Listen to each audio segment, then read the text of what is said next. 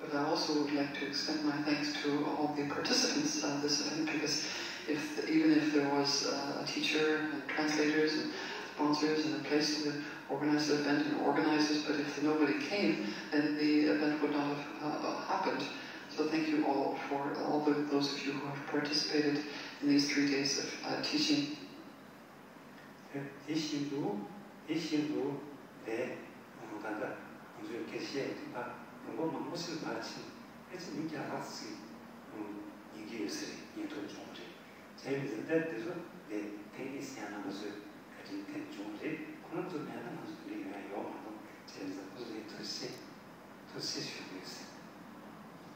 Also, this event has been made possible by the technicians who have ensured the webcast and made it possible for people all over the world to listen, and there's quite a few countries involved, and